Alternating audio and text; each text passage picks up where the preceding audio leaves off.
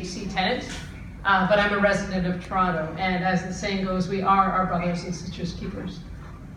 I deputed for the first time here in October at a TCHC board meeting, and I said that I noticed some striking differences between TCHC meetings and those of other city agencies and groups that I've observed. For example, the TCHC meetings weren't being posted on TMMIS. TMMIS is the website that lists the times and dates of the meetings of city agencies and groups. I'm happy that the TCHC board meetings are now listed on TMMIS. That's largely due, I think, to the advocacy of Kathy Milsom, the new CEO and president of TCHC. And other important changes have been made to the TCHC website. For example, the reports and other materials from the board meetings are available via just a click or two of the mouse. And Ms. Milsom let me know about this in a November 4th email. She also noted in that email that there is now a board report archive. And that was taken down a couple of years ago, and I guess it's back up now. But you wrote in that November 4th email that you tested the link the day before on November 3rd, and it wasn't working, and I tried it yesterday, it's still not working. So something's going on there that's a problem, and it's kind of inexcusable after all this time.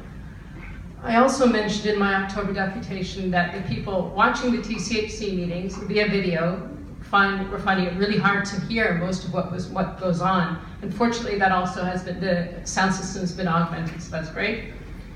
And the fact that these changes have been made shows that Ms. Milsom is sincere and is getting cooperation from others in the organization in making changes.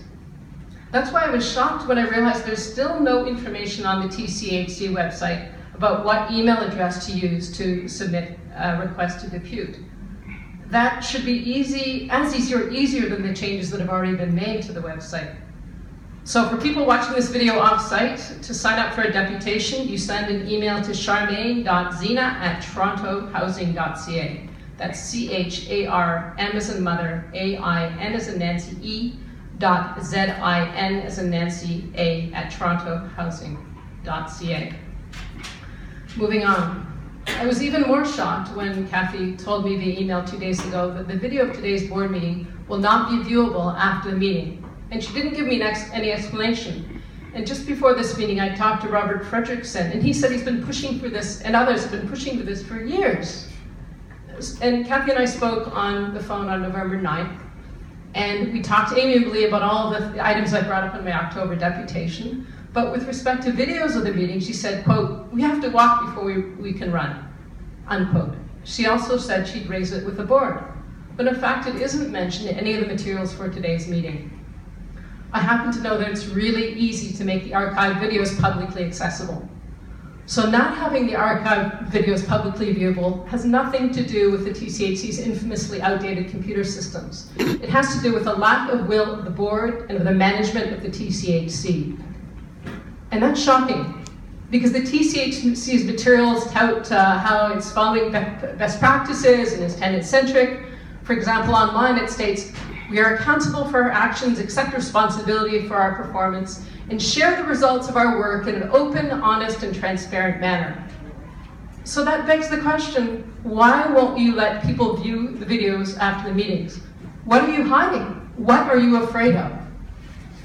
You're dealing with matters concerning more than 150,000 TCHC tenants. Most aren't able to tune in at the exact time the meetings are happening. You know that. You also know that the meetings themselves are held at times and a place that are hard for all but a very few TCHC tenants to come to in person. So not making them accessible in any form except minutes, which I've heard are very selective, is a scandal. And the archive videos must be made publicly accessible immediately. There's no excuse not to.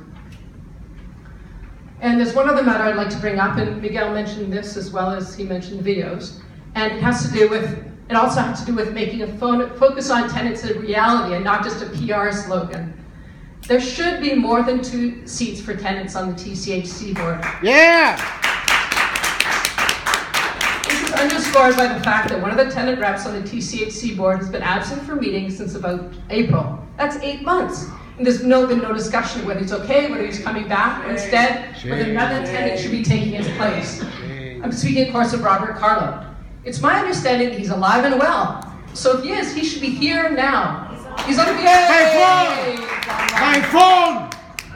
He is on the phone. Okay, I didn't know that.